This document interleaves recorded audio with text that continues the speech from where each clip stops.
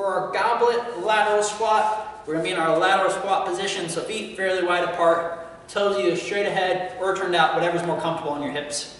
We're going to start adding weight to this now, so we're going to go heavier and heavier over time. Kettlebell or dumbbell works perfectly. From here, I'm going to lean over to one side.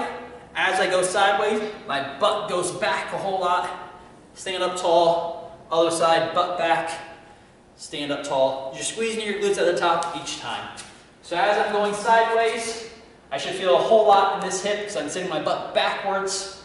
Then I stand up, I go the other side, now I feel my other hip, and I stand up each time. Some of those common issues you'll see, now that we're adding weight, is the weight's going to be pulling you forward towards the ground. We don't want that. You should be looking straight ahead with your chest up.